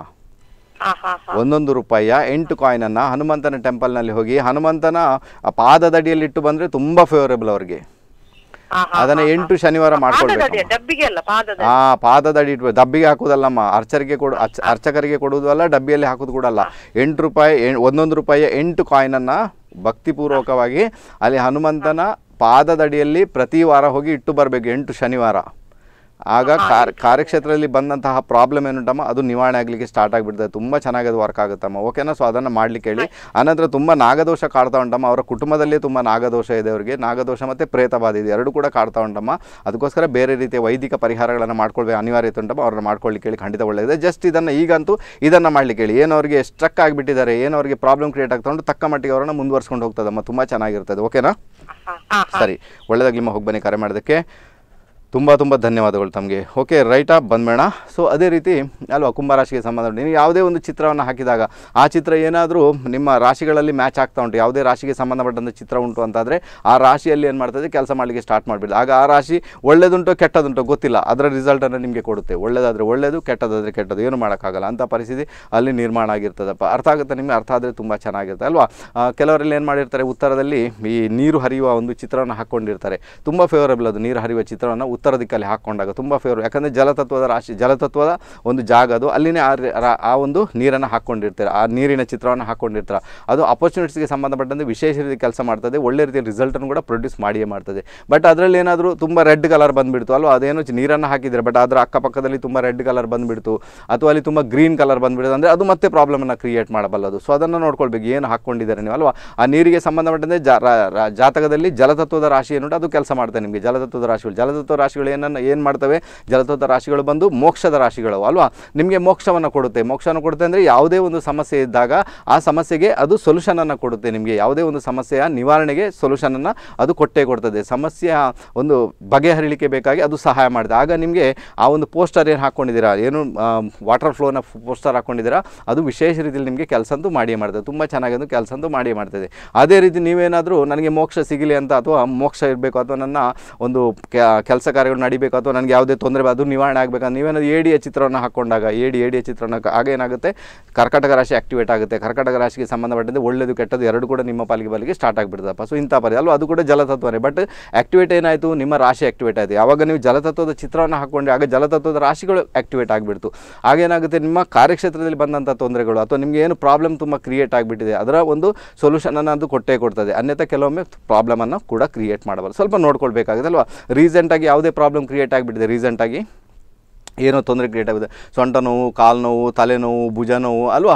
ಸೊ ಏನೇ ಒಂದು ಪ್ರಾಬ್ಲಮ್ ಕ್ರಿಯೇಟ್ ಆಗಿಬಿಟ್ಟಿದೆ ಅಂದರೆ, ಸೊ ಮೊದಲು ತಿಳ್ಕೊಳ್ಳಿ, ನೀವು 1-2 ತಿಂಗಳ ಈಚೆಗೆ ಮನೆಗೆ ಏನು ವಸ್ತುಗಳನ್ನು ತಂದಿದ್ದೀರಿ, ಯಾವುದನ್ನು ತಂದಿದ್ದೀರಿ, ಏನು ತಂದು ಇಟ್ಕೊಂಡಿದ್ದೀರಿ ನೀವು. ಸೊ ಅದನ್ನು ನೋಡ್ಕೊಳ್ಬೇಕು. ಅದನ್ನು ನೋಡಿಕೊಂಡಾಗ ನಿಮಗೆ ಕನ್ಫರ್ಮ್ ಆಗುತ್ತೆ ಯಾವುದರಿಂದ ಪ್ರಾಬ್ಲಮ್ ಕ್ರಿಯೇಟ್. ಅದನ್ನು ಮೊದಲು ತೆಗೆದು ನೋಡಬೇಕಲ್ವ. ಏನು ವಸ್ತುಗಳನ್ನು 1-2 ತಿಂಗಳಿಂದ ಈಚೆಗೆ ತಂದಿದ್ದೀರಾ, ಏನು ವಸ್ತುಗಳನ್ನು ತಂದಿದ್ದೀರಾ, ಸೊ ಆ ವಸ್ತುಗಳನ್ನು ತೆಗೆದು ನೋಡಿದಾಗ ಏನಾಗುತ್ತೆ, ನಿಮ್ಮ ಸಮಸ್ಯೆನೇ ನಿವಾರಣೆ ಆಗ್ಬೋದು ಅಂತ ಹೇಳ್ತೇನೆ. ಯಾಕಂದರೆ ನಿಮಗೆ ತುಂಬ ಸಮಯದಿಂದ ಪ್ರಾಬ್ಲಮ್ ಕ್ರಿಯೇಟ್ ಆಗ್ತಾ ಉಂಟು, ಅದು ಮನೆಯ ವಾಸ್ತುವಿಗೆ ಸಂಬಂಧ ವಿಶೇಷ ಕೆಲಸ ಮಾಡುತ್ತೆ. ರೀಸೆಂಟಾಗಿ ಪ್ರಾಬ್ಲಮ್ ಕ್ರಿಯೇಟ್ ಆಗಿಬಿಟ್ಟಿದೆ, ಸೊಂಟ ನೋವು, ಕಾಲು ನೋವು, ಅದು ಇದು ಅಂತ ರೀಸೆಂಟಾಗಿಯೇ ಪ್ರಾಬ್ಲಮ್ ಕ್ರಿಯೇಟ್ ಆಗಿಬಿಟ್ಟಿದೆ ಅಂದರೆ ಎಲ್ಲೋ ಒಂದು ಕಡೆ 2 ತಿಂಗಳ ಈಚೆಗೆ ನೀವು ಮನೆಗೆ ಏನೋ ಒಂದು ವಸ್ತುವನ್ನು ತಂದಿಟ್ಟಿರ್ತೀರ, ಅದರ ಮುಖಾಂತರ ಏನಾಗುತ್ತೆ ವಿಶೇಷ ರೀತಿ ಪ್ರಾಬ್ಲಮ್ ಕೂಡ ನಿಮಗೆ ಕ್ರಿಯೇಟ್ ಆಗುತ್ತೆ. ಕೆಲವರೆಲ್ಲ ಈ ಓಲ್ಡ್ ಫರ್ನಿಚರ್ ಎಲ್ಲ ತಂದಿರ್ತಾರೆ, ಕೆಲವರೆಲ್ಲ ಓಲ್ಡ್ ಟಿವಿಯನ್ನು ತಂದಿರ್ತಾರೆ. ಸೊ ಅದೇನಾಗುತ್ತೆ, ಅವ್ರ ಮನೆಯಲ್ಲಿ ಯಾರ ಮನೆಯಲ್ಲಿ ಅದು ಯೂಸ್ ಮಾಡಿರ್ತಾರೆ ಅಲ್ಲಿನ ನೆಗೆಟಿವನ್ನು ಅದು ಹೋಲ್ಡ್ ಮಾಡಿ ಇಟ್ಕೊಂಡಿರ್ತದೆ, ಅದೇ ನೆಗೆಟಿವನ್ನು ತಂದು ಮನೆಗೆ ಇಟ್ಟು ಬಿಡ್ತೀರಾ.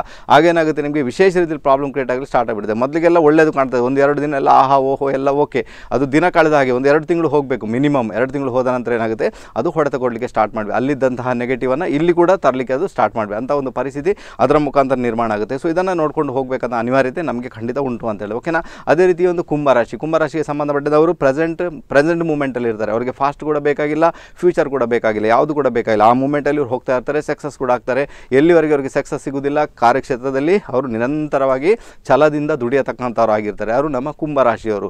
ಆದರೆ ಅದರಲ್ಲಿ ಗ್ರಹಗತಿಗಳು ಚೆನ್ನಾಗಿರಬೇಕು, ಅಂದರೆ ಯಾವುದೇ ರೀತಿಯಲ್ಲಿ ಕೂಡ ಪ್ರಾಬ್ಲಮ್ ಕ್ರಿಯೇಟ್ ಆಗಲ್ಲ, ತುಂಬ ಚೆನ್ನಾಗಿರುತ್ತೆ, ಓಕೆನಾ. ಸೊ ಈ ಒಂದು ಕುಂಭರಾಶಿ ಬಗ್ಗೆ ಗೊತ್ತಾಯ್ತು ನಿಮಗೆ. ಕುಂಭರಾಶಿ ಯಾರಿಗೆಲ್ಲ ಕುಂಭರಾಶಿ ತುಂಬ ಚೆನ್ನಾಗಿ ಆಕ್ಟಿವೇಟ್ ಆಗುತ್ತೆ, ಸೊ ಅವರಿಗೆಲ್ಲ ವಿಶೇಷ ರೀತಿಯಲ್ಲಿ ಇಚ್ಛೆಗಳನ್ನು ಪೂರೈಕೆ ಮಾಡಲಿಕ್ಕೆ ಅದು ವಿಶೇಷ ರೀತಿಯಲ್ಲಿ ಕೆಲಸ ಮಾಡುವಂಥದ್ದು. ಯಾರ್ದು ಇಚ್ಛೆ ಪೂರೈಕೆ ಆಗ್ತಾ ಇಲ್ಲ ಅವರೆಲ್ಲ ಮನೆಯಲ್ಲಿ ಕುಂಭವನ್ನು ಇಟ್ಟು ನೋಡ್ಬೋದು, ಅಂದರೆ ಕಳಶವನ್ನು ಇಟ್ಟು ನೋಡ್ಬೋದು. ಸೊ ಅದರ ಮುಖಾಂತರ ಏನಾದರೂ ನಿಮ್ಮ ಇಚ್ಛೆಗಳು ಪೂರೈಕೆ ಆದರೆ ಅತ್ಯುತ್ತಮ ರೀತಿಯಲ್ಲಿ ಕೆಲಸ ಮಾಡಿದೆ. ಒಂದು ವೇಳೆ ಕಿರಿಕಿರಿ ಆಗಿಬಿಡ್ತು, ಇರಿಟೇಷನ್ ಆಗಿಬಿಡ್ತು, ಯಾವಾಗ ಕುಂಭವನ್ನು ಇಡ್ತೀರ ಆಗ ಯಾವುದ್ರಲ್ಲಿ ಇರಿಟೇಷನ್ ಆಗುತ್ತೆ ನಿಮಗೆ, ಒಂದು ವಿದೇಶದಲ್ಲಿ ಯಾರಾದಿರುತ್ತೆ ಅವರಿಗೆ ತುಂಬ ಪ್ರಾಬ್ಲಮ್ ಕ್ರಿಯೇಟ್ ಆಗುತ್ತೆ, ವಿದೇಶದಲ್ಲಿರೋರಿಗೆ ಪ್ರಾಬ್ಲಮ್ ಕ್ರಿಯೇಟ್ ಆಗುತ್ತೆ, ಮತ್ತು ನಿಮ್ಮಲ್ಲಿ ಯಾರೆಲ್ಲ ವಯಸ್ಸಾದವರು ಇರ್ತಾರೆ ಅವರಿಗೆ ಪ್ರಾಬ್ಲಮ್ ಕ್ರಿಯೇಟ್ ಆಗುತ್ತೆ. ಆಗ ನೀವು ಎಣಿಸ್ಕೊಳ್ಬೇಕು ಕುಂಭರಾಶಿಗೆ ಸಂಬಂಧಪಟ್ಟಂತೆ ಪ್ರಾಬ್ಲಮ್ ಕ್ರಿಯೇಟ್ ಆಗುತ್ತೆ. ಅದಕ್ಕೋಸ್ಕರ ಕಳಶವನ್ನು ನೀವು ರಿಮೂವ್ ಮಾಡಬೇಕಾದಂತಹ ಅನಿವಾರ್ಯತೆ ಖಂಡಿತ ಉಂಟು ಅಂತ ಅದನ್ನು ಮಾಡ್ಕೊಂಡು ತುಂಬ ಚೆನ್ನಾಗಿ ಅದು ವರ್ಕ್ ಅಂತೂ ಆಗಿ ಆಗುತ್ತೆ, ಓಕೆನಾ. ರೈಟ್. ಸೊ ಅದನ್ನು ಮಾಡ್ಕೊಳ್ಳಿಕ್ಕೆ ಪ್ರಯತ್ನ ಮಾಡಿ, ಓಕೆ.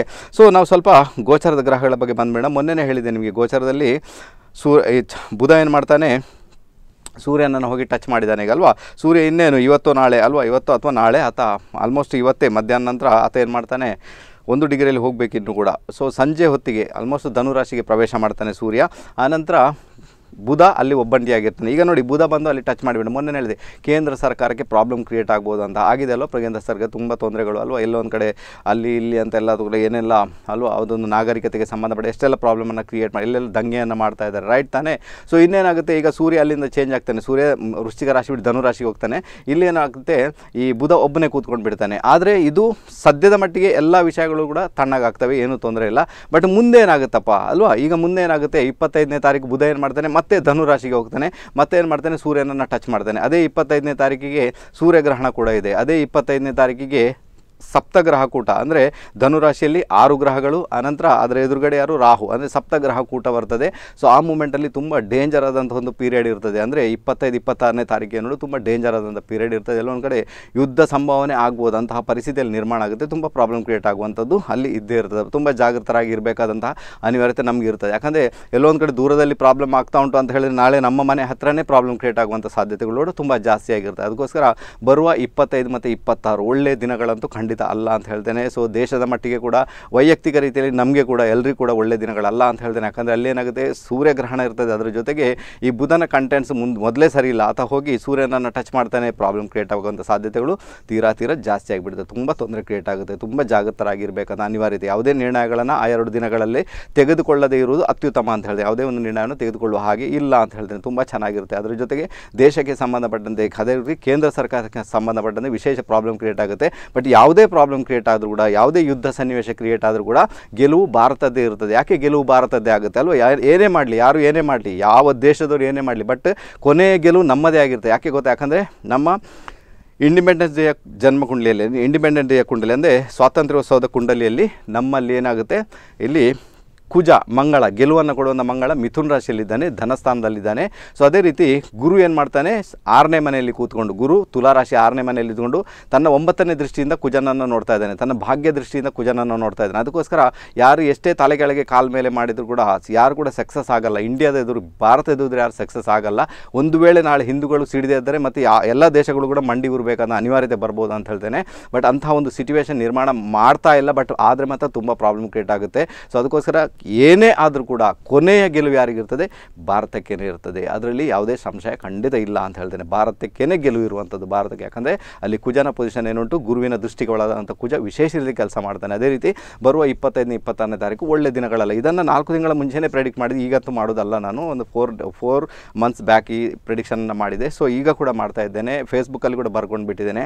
ಸೊ ನೋಡ್ಕೊಳ್ಬೇಕು, ಯುದ್ಧ ಆಗದಂತೆ ನಾವೆಲ್ಲ ಪ್ರಾರ್ಥನೆ ಮಾಡಿ, ಯಾವುದೇ ಕಾರಣ ಯುದ್ಧ ನಮಗೆಲ್ಲ ಬೇಕಾಗಿಲ್ಲ ಅಂತ ಹೇಳ್ತೇನೆ. ಬಟ್ ಕೆಲವೆಲ್ಲ ತೊಂದರೆಗಳು ಕ್ರಿಯೇಟ್, ಆಂತರಿಕ ರೀತಿಯಲ್ಲಿ ಕೂಡ ತೊಂದರೆ ಕ್ರಿಯೇಟ್ ಆಗುತ್ತೆ, ಅಥವಾ ಇಲ್ಲೇ ಇರುವಂಥವ್ರು ಕೂಡ ನಮಗೆ ತೊಂದರೆಯನ್ನು ಕ್ರಿಯೇಟ್ ಮಾಡಬಲ್ಲರು ಅಂತ ನಾನು ಹೇಳ್ತೇನೆ. ಓಕೆನಾ, ಗೊತ್ತಾಗುತ್ತೆ ನಿಮಗೆ. ಆ ದಿನ ಬಂದಾಗ ನಿಮಗೆ ಅದರ ಬಗ್ಗೆ ಗೊತ್ತಾಗಲಿ ಸ್ಟಾರ್ಟ್ ಆಗುತ್ತೆ. ಓಕೆನಾ, ಮಾತಾಡ್ತೀನಿ. ಈ ಬಗ್ಗೆ ಇಂಟ್ರೆಸ್ಟಿಂಗ್ ವಿಚಾರಣ ಕರೆಯಲಿದ್ದಾರೆ, ಜಸ್ಟ್ ಮಾತಾಡಬೇಡ.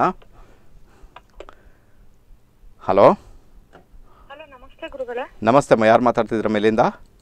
ನಾನು ಕುಮಟಾದಿಂದ ವಿಜಯ ಅಂತ. ನನ್ನ ಮಗನ ಬಗ್ಗೆ ಕೇಳಬೇಕಿತ್ತು ಗುರುಗಳೇ. ಸರಿ, ಮಗನ ಹೆಸರು, ಹುಟ್ಟಿದ ದಿನಾಂಕ? ಅವನ ಹೆಸರು ಜಗದೀಪ್ ಅಂತ. ಹುಟ್ಟಿದ ದಿನಾಂಕ 1/6/2010. ಸಮಯ? ಹಲೋ, ಸಮಯ ಹೇಳಿಮ್ಮ. 1/6/2010. ಹಾಂ, ಓಕೆ. ಟೈಮ್ 9:09 ಬೆಳಿಗ್ಗೆ. ಓಕೆ, ಹುಟ್ಟಿದೆಲ್ಲಿಮ್ಮ? ಕುಮಟಾ. ಕುಮಟಾ, ಓಕೆ. ಅವ್ನ ನಕ್ಷತ್ರ ಹೇಳಿಮ್ಮ. ಒಂದು ಉತ್ತರಾಷಾಢ ನಕ್ಷತ್ರ. ಓಕೆ, ಉತ್ತರಾಷಾಢ ನಕ್ಷತ್ರ, ಮಕರ ರಾಶಿ ಜಾತಕಮ್ಮ ಇದು. ಓಕೆನಾ? ಸೊ ಸರಿ, Okay. ಈಗ ಏನು ತಿಳ್ಕೊಳ್ಬೇಕಮ್ಮ ಹೇಳಿಬಿಡಿ. ಅವನಿಗೆ ಹುಷಾರಿರೋದಿಲ್ಲ, ಅವಾಗ ಸ್ವಲ್ಪ ಆರಾಮ ಇರೋದಿಲ್ಲ. ಮತ್ತೆ ಮೈಕೈ ನೋವು ಅಂತ 3 ದಿವಸ ಆಯ್ತು, ಔಷಧಿ ಕೊಡ್ತಾ ಇದ್ರು. ಅಲ್ಲಮ್ಮ, ಇದೆಲ್ಲ ಒಂದು ಮಾಮೂಲಿ ಅಂತ ಅನಿಸೋದಿಲ್ಲ, ಎಲ್ರಿಗೂ ಆಗುತ್ತೆ ಇದು. ಅದರಲ್ಲಿ ಏನು ವಿಶೇಷತೆ ಉಂಟು? ಯಾಕಂದರೆ ಜಾತಕದಲ್ಲಿ ಅಂತಹ ಪ್ರಾಬ್ಲಮ್ ಏನು ಇಲ್ಲವೇ ಇಲ್ಲಮ್ಮ. ಚಂದ್ರದಶೆ ನಡೀತಾ ಉಂಟು, ಚಂದ್ರ ಬ್ಯೂಟಿಫುಲ್ ಆದಂಥ ರಿಸಲ್ಟನ್ನು ಕೊಡಲಿಕ್ಕೆ ತಯಾರಾಗಿದ್ದಾನೆ, ಅಥವಾ ಬ್ಯೂಟಿಫುಲ್ ರಿಸಲ್ಟನ್ನು ಕೊಡ್ತಾನೆ. ಸ್ವಲ್ಪ ಮಟ್ಟಿಗೆ ತೊಂದರೆಗಳು ಕ್ರಿಯೇಟ್ ಆಗ್ಬೋದು. ಡಾಕ್ಟರ್ ಟ್ರೀಟ್ಮೆಂಟ್ ಮಾಡ್ಕೊಳ್ಳಿಮ್ಮ, ಖಂಡಿತ ಒಳ್ಳೆಯದಾಗುತ್ತೆ ಅವರಿಗೆ. ಆದ್ರೆ ತುಂಬಾ ನಿಧಾನ ಅವನು ಓದಿನಲ್ಲಿ ಎಲ್ಲದ್ರಲ್ಲಿ ತುಂಬಾ. ಪರವಾಗಿಲ್ಲಮ್ಮ, ಈಗ 10ನೇ ವಯಸ್ಸು, ಎಲ್ಲೋ ಒಂದು ಕಡೆ ಮಕ್ಕಳಾಟಿಗೆಲ್ಲ ಇರ್ತದೆ. ಯಾಕಂದರೆ ಶನಿ 4ನೇ ಮನೆಯಲ್ಲಿದೆ, ತುಂಬ ಸ್ಲೋ ಮೂಮೆಂಟ್ ಇರ್ಬೋದು. ಬಟ್ ಚಂದ್ರ ಒಳ್ಳೆ ರೀತಿಯಲ್ಲಿ ವರ್ಕ್ ಆಗ್ತಾನೆ ಆತನಿಗೆ. ನೀವು ಹೆದರುವಂಥ ಅವಶ್ಯಕತೆ ಖಂಡಿತ ಇಲ್ಲ ಅಂತ ಹೇಳ್ತೇನೆ. ಏನೇ ಇದ್ರೂ ಕೂಡ ಒಂದು 75% ಮಾರ್ಕಿಗೆ ಇದರಲ್ಲಿ ಯಾವುದೇ ಪ್ರಾಬ್ಲಮ್ ಇಲ್ಲಮ್ಮ, ಎಲ್ಲ ರೀತಿಯಲ್ಲಿ ಕೂಡ ಚೆನ್ನಾಗಿ ಹೋಗ್ತಾರೆ. ಓಕೆನಾ? ಅದು ಆರೋಗ್ಯದ ಬಗ್ಗೆನೇ ಸ್ವಲ್ಪ ಡಾಕ್ಟರ್ ಟ್ರೀಟ್ಮೆಂಟ್ ಅನ್ನು ಪಡ್ಕೊಳ್ಳಿಮ್ಮ. ಕೇತು ಭುಕ್ತಿ ನಡೀತಾ ಉಂಟು, ಸ್ವಲ್ಪ ಎಲ್ಲೋ ಒಂದು ಕಡೆ ಸ್ವಲ್ಪ ಇರಿಟೇಷನ್ ಮಾಡ್ಬೋದಾದ, ಬೇರೆ ಏನಿಲ್ಲ. ಗಣಪತಿ ಟೆಂಪಲ್ಗೆ ಹೋಗೋಕ್ಕೆ ಪ್ರಯತ್ನ ಮಾಡಿಮ್ಮ. ಗಣಪತಿ ಟೆಂಪಲ್ಗೆ ಮಗನ ಕರ್ಕೊಂಡು ಹೋಗಿ ಒಂದು 11 ಪ್ರದಕ್ಷಿಣೆ ಹಾಕಿಸ್ಕೊಂಡು ಬನ್ನಿಮ್ಮ. ಮಂಗಳವಾರ ದಿವಸ ಒಂದು 2-3 ಮಂಗಳವಾರ ಹೋಗಿಮ್ಮ. ಡಾಕ್ಟರ್ ಟ್ರೀಟ್ಮೆಂಟ್ ಅನ್ನು ಪಡ್ಕೊಳ್ಳಿಮ್ಮ. ಡಾಕ್ಟರ್ ಏನು ಹೇಳ್ತಾರೆ ಅದನ್ನು ಸ್ವಲ್ಪ ಪಾಲನೆ ಮಾಡಲಿಕ್ಕೆ ಪ್ರಯತ್ನ ಮಾಡಿಮ್ಮ, ಖಂಡಿತ ಒಳ್ಳೇದಾಗುತ್ತಮ್ಮ. ಓಕೆನಾ? ಸರಿ, ಒಳ್ಳೆದಾಗಲಿ. ಹೋಗಿ ಬನ್ನಿ. ಕರೆ ಮಾಡೋದಕ್ಕೆ ತುಂಬ ಧನ್ಯವಾದಗಳು. ತುಂಬ ಪ್ರಾಬ್ಲಮ್ ತೋರಿಸಿದ್ರೆ ಒಂದು ಲೆಕ್ಕ ಬೇರೆ, ತೋರಿಸ್ತಾ ಇಲ್ಲ, ಅಂಥದ್ದೇನಿಲ್ಲ. ಚಂದ್ರದಶೆ ಒಳ್ಳೆ ರೀತಿಯಲ್ಲಿ ವರ್ಕ್ ಆಗುವಂಥದ್ದು. 75% ಮಾರ್ಕ್, ಯಾವುದೇ ಪ್ರಾಬ್ಲಮ್ ಇಲ್ಲ ಈ ಜಾತಕದಲ್ಲಿ. ಓಕೆನಾ? ಅದು ಗಾಬರಿ ಬೀಳ್ತೀರ ನೀವೆಲ್ಲ. ಅಲ್ಲ, ಒಂದು 2-3 ದಿನ ಜ್ವರ ಅದು ಇದು ಎಲ್ಲ ಬರ್ತದಪ್ಪ. ಈಗ ಜ್ವರನೇ ಬರಬಾರ್ದು, ನನಗೆ ಏನಪ್ಪ ಮಾಡಬೇಕಲ್ಲ. ನಾನು ತುಂಬ ಬಾರಿ ಹೇಳಿದ್ದೇನೆ, ಜ್ವರ ಬರಬಾರ್ದು ಅಲ್ವಾ, ನನಗೆ ಮೈಕೈ ನೋವು ಬರಬಾರ್ದು, ಜ್ವರ ಬರಬಾರ್ದು, ಯಾವುದು ನಾನು ಪರ್ಫೆಕ್ಟ್ ಆಗಿರಬೇಕು. ಬೆಳಿಗ್ಗೆ ಎದ್ದು ಬಾಯಿ ತೊಳೆಯದೆ, ಮುಖ ತೊಳೆಯದೆ, ಬಾಯಿ ಕೂಡ ತೊಳಿಬಾರ್ದು, ಮುಖ ಕೂಡ ಮುಖ ತೊಳೆದ್ರೆ ಪರವಾಗಿಲ್ಲ, ಬಟ್ ಬಾಯಿ ಅಂತೂ ತೊಳಿಲೇಬಾರ್ದು. ಬಾಯಿ ತೊಳೆಯದೆ ಅರ್ಧ ಲೀಟರ್ಗಿಂತ ಸ್ವಲ್ಪ ಜಾಸ್ತಿ ನೀರನ್ನು ಬಿಸಿ ಮಾಡಿ ಪ್ರತಿದಿನ ಕುಡಿಯುವುದರಿಂದ, ಓಕೆ, ಪ್ರತಿದಿನ ಕುಡಿಯುವುದರಿಂದ ಯಾವುದೇ ರೀತಿಯಲ್ಲಿ ಕೂಡ ರೋಗ ಬರುವುದಿಲ್ಲ ನಿಮಗೆ, ಡೆಫಿನೆಟಾಗಿ ಬರಲ್ಲ. ಇದನ್ನೊಂದು 3-3.5 ವರ್ಷದಿಂದ ನಾನು ಪಾಲನೆ ಮಾಡ್ತಾ ಇದ್ದೇನೆ. ನಿಮಗೆ ಆಶ್ಚರ್ಯ ಆಗ್ಬೋದು.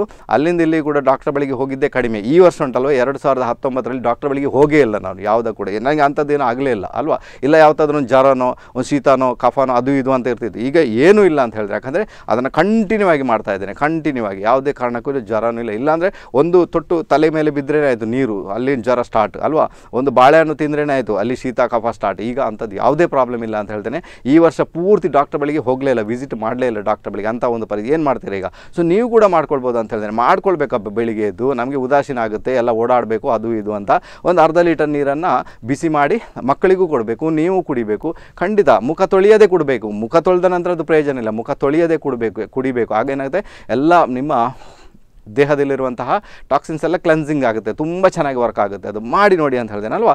1-2 ತಿಂಗಳು ಹೋದಾಗಲೇ ನಿಮಗೆ ಅದರ ಅರಿವಾಗುತ್ತೆ, ಆರೋಗ್ಯ ಚೆನ್ನಾಗಿದೆ ಅಪ್ಪ, ಯಾವುದೇ ತೊಂದರೆ ಇಲ್ಲ, ತುಂಬ ಚೆನ್ನಾಗಿ ವರ್ಕ್ ಆಗುತ್ತೆ. ಓಕೆ, ಅದರ ಮುಖಾಂತರ ಹೋಗ್ಬೋದು, ತುಂಬ ಚೆನ್ನಾಗಿ ವರ್ಕ್ ಆಗುತ್ತೆ. ಮಾಡಿ ನೋಡಿ, ಗೆಲ್ತೀರಾ. ಓಕೆನಾ?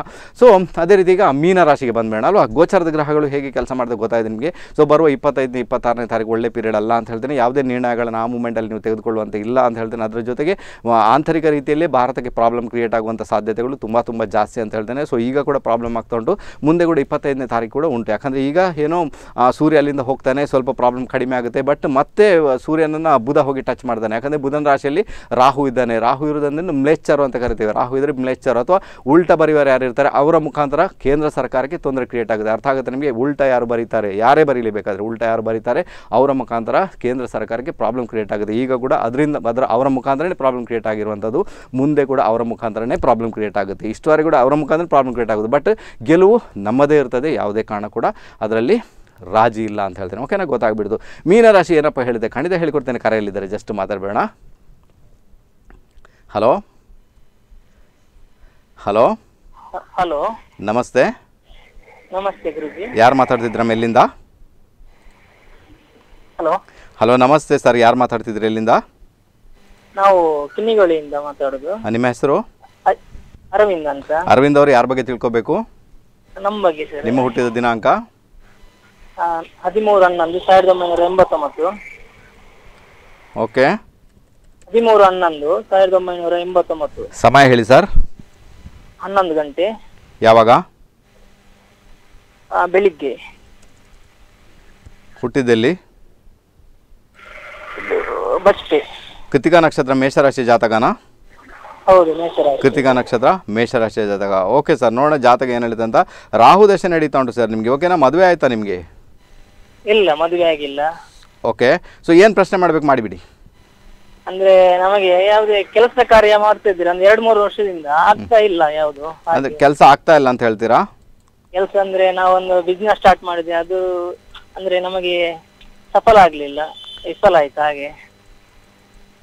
ಓಕೆ, ನಿಮಗೆ ಸಫಲ ಮತ್ತು ವಿಫಲ. ಒಂದು ಮಾತು ಹೇಳ್ತೀನಿ ಸರ್, ಈ ರಾಹು ದಶೆಯಲ್ಲಿ ಬಿಸ್ನೆಸ್ ಮಾಡಲಿಕ್ಕೆ ಯಾರು ಸರ್ ಹೇಳಿದ್ದು ನಿಮಗೆ? ಅಲ್ಲ, ಯಾರು ಹೇಳಿಲ್ಲ. ಮತ್ತೆ ರಾಹು ದಶೆಯಲ್ಲಿ ಬಿಸ್ನೆಸ್ ಮಾಡ್ಲಿಕ್ಕೆ ಹೋಗ್ತಿರಲ್ವ ಸರ್ ನೀವು? ಸೊ ಸಫಲ ಎಲ್ಲೇ ಆಗುತ್ತೆ, ಅದು ವಿಫಲನೇ ಆಗುವಂಥ. ರಾಹು ದಶೆಯಲ್ಲಿ ಏನಾಗುತ್ತೆ, ಮದುವೆ ಆಗುವಂಥ ಯೋಗ. ಓಕೆನಾ? ನೀವು ಮದುವೆ ಆಗ್ತೀರಾ ಡೆಫಿನೆಟ್ ಆಗಿ. ಕೆಲಸ ಮಾಡ್ಕೊಳ್ಳಿ, ಕೆಲಸದಲ್ಲಿ ಸಕ್ಸಸ್ ಸಿಗುತ್ತೆ. ಎಲ್ಲಿ ಕೆಲಸ ಮಾಡ್ಕೊಳ್ಳಿ ಆ ಕೆಲಸದಲ್ಲಿ ಸಕ್ಸಸ್ ಸಿಗುತ್ತೆ. ಮದುವೆ ಆಗುವಂಥ ಯೋಗ ಇದೆ. ಲಕ್ಸುರಿ ನಿಮ್ಮ ಪಾಲಿಗೆ ಬರ್ತದೆ, ಅಂಥದ್ದೇನು ಪ್ರಾಬ್ಲಮ್ ಇಲ್ಲ. ಬಟ್ ಬಿಸ್ನೆಸ್ ಮಾಡ್ಕೊಂಡಾಗ ಏನಾಗುತ್ತೆ, ನೀವು ಕೆಟ್ಟೋಗ್ಬೇಕು, ನೀವು ತೊಂದರೆಗೆ ಒಳಗಾಗ್ತೀರಾ, ತುಂಬ ಪ್ರಾಬ್ಲಮ್ ಕ್ರಿಯೇಟ್ ಆಗುತ್ತೆ. ಆಗುವುದೇ ಇಲ್ಲ ನಿಮ್ಮ ಹತ್ರ, ಎಲ್ಲವನ್ನು ಕಳ್ಕೊಳ್ಬೇಕಾಗುತ್ತೆ. ಅರ್ಥ ಆಯ್ತಾ? ಹೌದೌದು. ಸೊ ಏನು ಮಾಡ್ತೀರಾ ಈಗ? ಸೊ ಅದಕ್ಕೋಸ್ಕರ ರಾಹು ದೇಶದಲ್ಲಿ ಬಿಸ್ನೆಸ್ಗೆ ಸಂಬಂಧಪಟ್ಟಿದೆ ರಾಹು ಕೆಲಸ ಮಾಡ್ತಾ ಇಲ್ಲ. ಸೊ ಇದನ್ನು ನೆನ್ಪಿಟ್ಕೊಳ್ಳಿ. ಅದಕ್ಕೋಸ್ಕರ ನೀವು ಬಿಸ್ನೆಸ್ ಅಂತೂ ಖಂಡಿತ ಮಾಡುವ ಹಾಗಿಲ್ಲ. ಈ ಜಾತಕದಲ್ಲಿ ರಾಹು ವೃಷಭ ರಾಶಿಯನ್ನು ನೋಡ್ತಾ ಇದ್ದಾರೆ. ವೃಷಭ ರಾಶಿ ಅಂದರೆ ಅದು ಧನಸ್ಥಾನ. ನೈಸರ್ಗಿಕ ಜನ್ಮ ಧನಸ್ಥಾನವನ್ನು ಯಾರು ರಾಹು ನೋಡ್ತಾ ಇದ್ದಾನೆ. ತನ್ನ 9ನೇ ದೃಷ್ಟಿಯಿಂದ ತುಂಬ ಪ್ರಾಬ್ಲಮ್ ಕ್ರಿಯೇಟ್ ಮಾಡ್ತಾನಂತ ಇಂಡಿಕೇಶನ್ ಅದು. ಓಕೆ, ಸಾರಿ, 5ನೇ ದೃಷ್ಟಿಯಿಂದ ನೋಡ್ತಾ ಇದ್ದಾನೆ. ತುಂಬ ಪ್ರಾಬ್ಲಮ್ ಕ್ರಿಯೇಟ್ ಮಾಡ್ತಾನಂತ ಇಂಡಿಕೇಶನ್ ಅದು. ಸಮಯ ಇರಬಹುದು ಗುರುಜಿ? ಇದು ತುಂಬ ಸಮಯ ಉಂಟು ಸರ್ ನಿಮಗೆ. ಇದು ಕಡಿಮೆ ಅಂದರೂ ಕೂಡ 2030ರವರೆಗೆ ನಿಮಗೆ ರಾಹು ದಶೆನೇ ನಡೆಯುವುದು. ಈಗ ರಾಹು ದೇಶದಲ್ಲಿ ಬಿಸ್ನೆಸ್ ಮಾಡಲಿಕ್ಕೇನೆ ಇಲ್ವಾ? ಮಾಡ್ಬೋದು. ನೀವು ಯಾವಾಗ ಮಾಡಬೇಕು, ನಿಮಗೆ ಮೊದಲು ಮದುವೆ ಆಗಬೇಕು ನಿಮಗೆ. ಯಾಕಂದರೆ ನಿಮ್ಮ ಜಾತಕದಲ್ಲಿ ಇಲ್ಲಿ ಶುಕ್ರ ಮತ್ತು ಶನಿಯ ಕಾಂಬಿನೇಷನ್ ಇದೆ. ಶುಕ್ರ ಮತ್ತು ಶನಿಯ ಕಾಂಬಿನೇಷನ್ ಇದ್ದಾಗ ಯಾವಾಗ ಮದುವೆ ಆಗ್ತೀರಾ ಆ ಮೂಮೆಂಟಲ್ಲಿ ನಿಮಗೆ ಒಂದು ಒಳ್ಳೆಯ ಒಂದು ಸ್ಟೇಜ್ ಸಿಗುತ್ತೆ ಅಂತ ಇಂಡಿಕೇಶನ್ ಕೊಡ್ತಾ ಇದೆ. ಸೊ ಅದನ್ನು ನೀವು ಪಾಲನೆ ಮಾಡಬೇಕು ಹೊರತು ಬೇರೆ ಏನಿಲ್ಲ. ನಿಮಗೆ ಒಂದು 2020 ಎಂಡ್ ಆದ ನಂತರ ಬುಧ ಭುಕ್ತಿ ಸ್ಟಾರ್ಟ್ ಆಗುತ್ತೆ. ಅಲ್ಲಿ ಬಿಸ್ನೆಸ್ಸನ್ನು ಸ್ಟಾರ್ಟ್ ಮಾಡುವಂಥ ಯೋಗ ಇದೆ ನಿಮಗೆ. ಬಟ್ ಅದನ್ನು ಕೂಡ ನೀವು ಎಲ್ಲೋ ಪ್ರಶ್ನೆಗಳನ್ನ ಹಾಕಿ ನೋಡಿ ಸಕ್ಸಸ್ ಆಗುತ್ತೆ ಇಲ್ವ ಅಂತ ನೋಡಿ ಆ ನಂತರ ಹೋಗಬೇಕಾದ ಅನಿವಾರ್ಯತೆ ಉಂಟು. ಅದನ್ನು ಮಾಡ್ಕೊಂಡು ತುಂಬ ಚೆನ್ನಾಗಿರುತ್ತೆ ಜಗದೀಶ್ ಅವರೇ. ಅನ್ಯಥ ಪ್ರಾಬ್ಲಮ್ ಡೆಫಿನೆಟ್ ಆಗಿ ಕ್ರಿಯೇಟ್ ಆಗುತ್ತೆ. ಸದ್ಯಕ್ಕೆ ಏನು ಮಾಡಿ, ಮದುವೆಗೆ ಸಂಬಂಧಪಟ್ಟಂಥ ವಿಚಾರಗಳಲ್ಲಿ ಮುಂದುವರಿಲಿಕ್ಕೆ ಪ್ರಯತ್ನ ಮಾಡಿ. ಮದುವೆ ಅಂತೂ ಖಂಡಿತ ಆಗುತ್ತೆ. ಅದರ ಜೊತೆಗೆ ಕೆಲಸದಲ್ಲಿ ಏನಾದರೂ ಒಂದು ಕೆಲಸವನ್ನು ಮಾಡ್ಕೊಂಡು ಹೋಗಿ ಸರ್, ಖಂಡಿತ ಒಳ್ಳೆ ರಿಸಲ್ಟ್ ನಿಮ್ಮ ಪಾಲಿಗೆ ಬರುತ್ತೆ. ನಾನು ಅದೇ 2020 ನಂತರ ಒಂದು ಯಾವ್ದಾದ್ರು ಸ್ಟಾರ್ಟ್ ಮಾಡುವಂತ ಆಲೋಚನೆಯನ್ನು ಇಟ್ಕೊಂಡು. ಪರವಾಗಿಲ್ಲ, ಆ ಆಲೋಚನೆ ಇಟ್ಟುಕೊಳ್ಳಿ. ಮೊದಲು ಮದುವೆ ಆಗಲಿಕ್ಕೆ ಪ್ರಯತ್ನ ಮಾಡಿ. ಓಕೆನಾ? Okay, ಒಳ್ಳೆದಾಗಿ sir. ಹೋಗಿ ಬನ್ನಿ. ಕರೆ ಮಾಡೋದಕ್ಕೆ ತುಂಬ ಧನ್ಯವಾದಗಳು. ನೀವೆಲ್ಲ ಅವಸರ ಮಾಡ್ತೀರಾ, ಅವಸರ ಮಾಡಬಾರ್ದು ಅಲ್ವಾ? ಹೋಗಿ ಕೇಳಿಸ್ಕೊಳ್ಬೇಕು, ಪ್ರಶ್ನೆಗಳನ್ನ ಯಾಕೆ ಕೇಳಿಸ್ಕೊಳ್ಬೇಕು, ಏನಾಗುತ್ತೆ ಏನಾಗಲ್ಲ, ಬಿಸ್ನೆಸ್ ಮಾಡಿದ್ರೆ ಸಕ್ಸಸ್ ಆಗುತ್ತೆ ಇಲ್ಲ. ರಾಹು ದಶೆ ನಡೀತಾ ಉಂಟು. ರಾಹು ಬಿಸ್ನೆಸ್ಗೆ ಸಂಬಂಧಪಟ್ಟಿದ್ದು ಎಲ್ಲಿ ಕೆಲಸ ಮಾಡಿ, ವಿದೇಶಕ್ಕೆ ಆದರೆ ಪರವಾಗಿಲ್ಲ. ಬಿಸ್ನೆಸ್ ಮಾಡಬೇಕಾದ್ರೆ ಬುಧನ ಕನೆಕ್ಷನ್ ಬರಲೇಬೇಕು. ಬುಧನ ಕನೆಕ್ಷನ್ ಬಂದ್ರೇ ನೀವು ಬಿಸ್ನೆಸ್ ಮಾಡೋದು. ಅನ್ಯಥಾ ಬಿಸ್ನೆಸ್ ಮಾಡಲಿಕ್ಕೆ ಖಂಡಿತ ಬಿಡುವುದಿಲ್ಲ ಅಂತ ಹೇಳ್ತೀನಿ. ಯಾವ ದಶಾಭುಕ್ತಿ ಅದಕ್ಕೆ ಸಂಬಂಧಪಟ್ಟಿದ್ದು ರಿಸಲ್ಟ್ ಇದೆ. ರಾಹು ದಶೆ ನಡೆಯುವಾಗ ಬಿಸ್ನೆಸ್ ಮಾಡಿದ್ರೆ ಎಲ್ಲ ಗೊಜಲಾಗಿ ಬಿಡ್ತದೆ. ಎಲ್ಲವೂ ಕೂಡ ಗೊಜಲಾಗಿ ಹೋಗುತ್ತೆ. ರಾಹುವಿನ ಪೊಸಿಷನ್ ಆ ರೀತಿಯಾಗಿ ಇರಬೇಕು ಅಂದರೆ ನೀವು ಬಿಸ್ನೆಸ್ ಮಾಡ್ಬೋದು. ಅನ್ಯಥಾ ಆಗೋದಿಲ್ಲ. ಇಲ್ಲೇನು ಮಾಡ್ತಾನೆ ರಾಹು, ಏನು ಹೇಳ್ತಾ ಇದ್ದಾನೆ, ಎಲ್ಲೊಂದು ಕಡೆ ಮದುವೆ ಆಗು ಅಂತ ಹೇಳ್ತಾ ಇದ್ದಾನೆ, ಕೆಲಸ ಮಾಡು ಅಂತ ಹೇಳ್ತಾ ಇದ್ದಾನೆ. ಮದುವೆ ಆಗಬೇಕು, ಕೆಲಸ ಮಾಡಬೇಕು.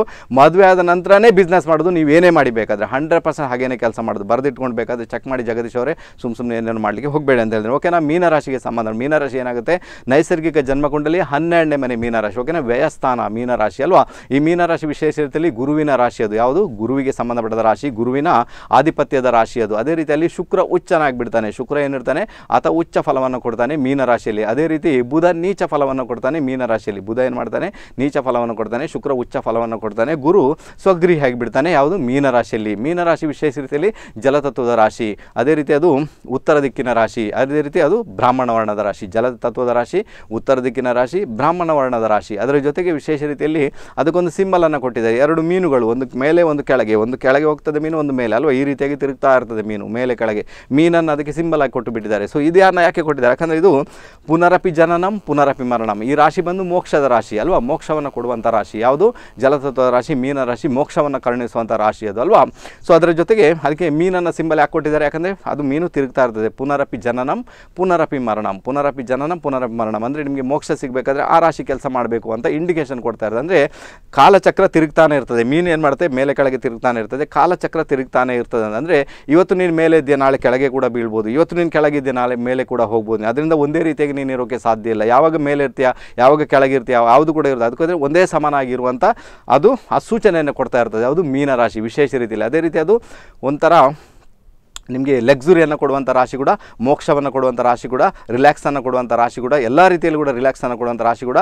ಆ ರಾಶಿಯೇ ಏನಾಗ್ತದೆ ನಿಮ್ಮ ನೈಸರ್ಗಿಕ ಜನ್ಮಗುಂಡ್ಲಿ 12ನೇ ಮನೆ, ಅದು ನಿಮ್ಮ ಬೆಡ್ರೂಮ್ ಕೂಡ. ಯಾಕಂದರೆ ರಿಲ್ಯಾಕ್ಸ್ ಮಾಡೋದಲ್ಲಿ ಬೆಡ್ರೂಮಲ್ಲೇ ರಿಲ್ಯಾಕ್ಸ್ ಮಾಡ್ತೀರಾ ನೀವು. ಅದೇ ರೀತಿ ಮೆಡಿಟೇಷನ್ ಮಾಡುವಂಥ ರಾಶಿ ಕೂಡ, ಮೆಡಿಟೇಷನ್ ಕೂಡ ಅದರ ಮುಖಾಂತರನೇ ನೀವು ಮಾಡ್ಕೊಳ್ತೀರಾ. ಅದು ಕೂಡ ತುಂಬ ಚೆನ್ನಾಗಿ ಅದು ವರ್ಕ್ ಅಂತೂ ಆಗಿ ಆಗುತ್ತೆ. ಅದರ ಜೊತೆಗೆ ಯಾರಿಗೆಲ್ಲ ಮೀನರಾಶಿ ತುಂಬ ಚೆನ್ನಾಗಿ ಕೆಲಸ ಮಾಡ್ಕೊಂಡು ಲೈಫಲ್ಲಿ ತುಂಬ ಚೆನ್ನಾಗಿರ್ತಾರೆ, ಅವರು ತುಂಬ ಚೆನ್ನಾಗಿ ಅವರು ಫೇವರೇಬಲ್ ಆದ ಒಂದು ರಿಸಲ್ಟನ್ನು ಪಡ್ಕೊಂಡು ಬಿಡ್ತಾರೆ.